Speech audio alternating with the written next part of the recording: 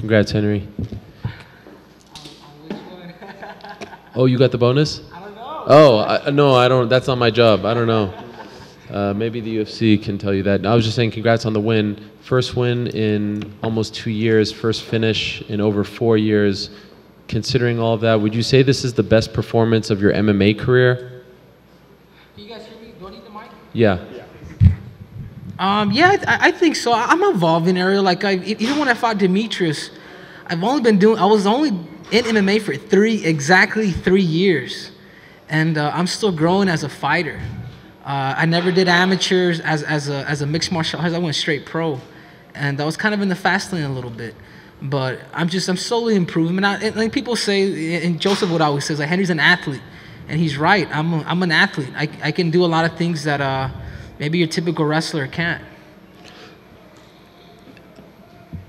Obviously now, I mean, the division is a little bit in flux. It seems like they may do the Ray Borg fight in a month or so. You were supposed to fight Sergio in May. Is that the fight that makes the most sense to try to get back into the title picture for you? Yeah, I like that fight. But like I told you guys before, I'm fighting people accordingly. I can do karate, I can box, and let's not forget about my wrestling. But I know he's one guy that wants me, and so do I. I just got to sit down with my team, and I don't make decisions on my own. But yeah, absolutely. I want to fight the best guys out there. What did you say to DJ after the fight? Did you say anything to him? No, it was more like an approval. You know what I'm saying? Like, am I getting better? Okay. Like, that's all. Like, and I want to say this in front of everybody. It's like I mean no disrespect to the champ. Like, he's there for a reason. I know he was with his wife and his father-in-law, and I don't want to be a disrespectful fighter like that. But I do want to fight him. And just curious, what was your reaction when you found out about Ray Borg pulling out 48 hours before?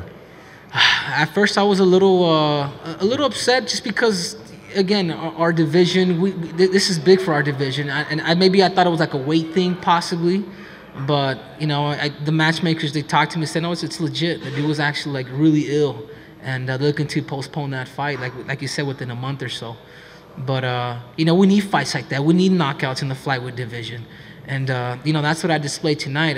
I know even with my last fight with Benavidez, man, we're going out there. I'm trying to give it my all, man. To, you know, fight as technical as I can and you know, use my brute strength to put these guys to sleep. Hey, Henry, over here to your left. You tweeted after the fact that you had an injury going into your last fight and you kind of want to make up for it by getting a knockout. What exactly happened before the last fight that you were going in there not at 100%? Yeah, no, it was a typical hand injury. I hurt my right hand, and I still try to fight Sergio like that. And you know, I should have just pulled out since the beginning. You know, the wrestler in me, coming from that mentality, you know, you just suck it up and you just do it. You just go. And my hand just didn't get any better. And once the doctor, the UFC official saw it, we got the X-rays. They just said, hey, man, you can fight, but your hand may not be the same after this. And I had thought twice, and then we just decided to pull out. So did you mean now that your hand's feeling healthy, you want to show that you can knock people out with them? Was that kind of the meaning of that tweet? Yeah. I mean, I hit hard, man. I'm a little tank. And I think now I'm kind of understanding a little more distance, timing.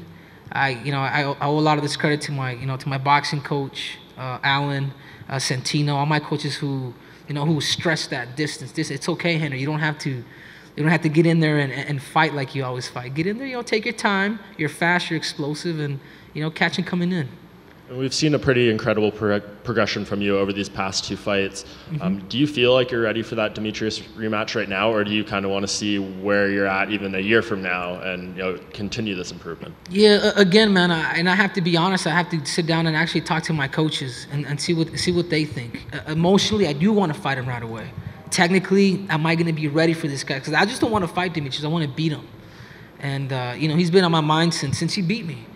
I'm a competitor, man. For me to get stopped in front of 20,000 people, that shit hurts, And I think about it a lot. And he's a guy. There's a reason why he's a pound-for-pound best fighter in the world. And that's who I have to beat. Not just fight, beat. Would you call this the best performance of your career tonight? Yeah, I think so. I think I'm just adapting to mixed martial arts more. Like even when Wilson got to my legs, I was composed.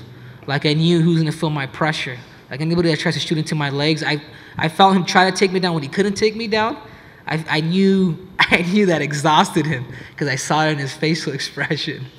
But there's another level of wrestling, and I'm gonna use my wrestling when I have to. And mark my words, that's where I'm the biggest threat. It's not even my striking; it's my wrestling, and I can control people. So whoever's out there that can outstrike me, I'm gonna out wrestle you. So I'm gonna keep that in my back pocket. So let it be known. Don't forget. Hey, Henry, right in front of you.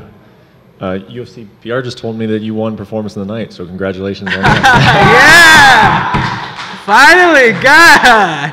I thought me and Joseph deserved it that last fight. I was a little. I remember talking to Dana White that night because he called me the next day, and he told me what he felt, who won, and I was like, Dana, it's okay, man, but why didn't you guys give us the performance, the fight of the night, man?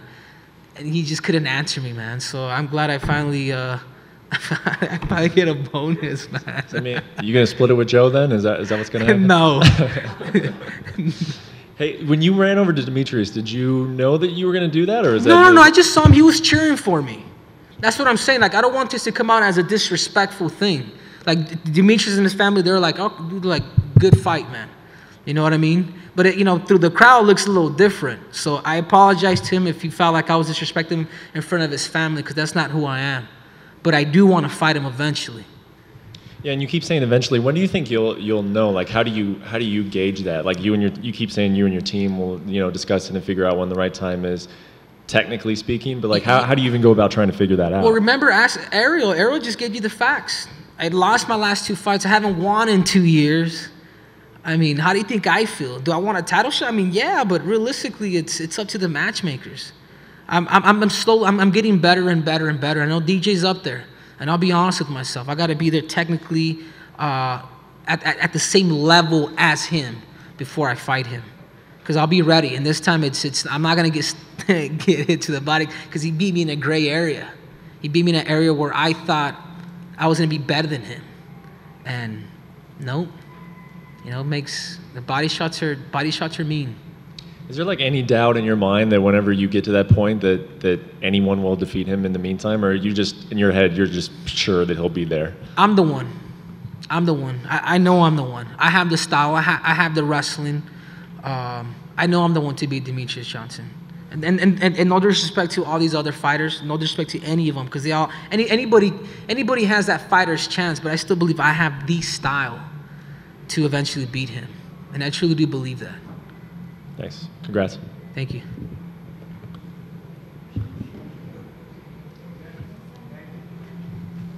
See ya. 50 G's, baby.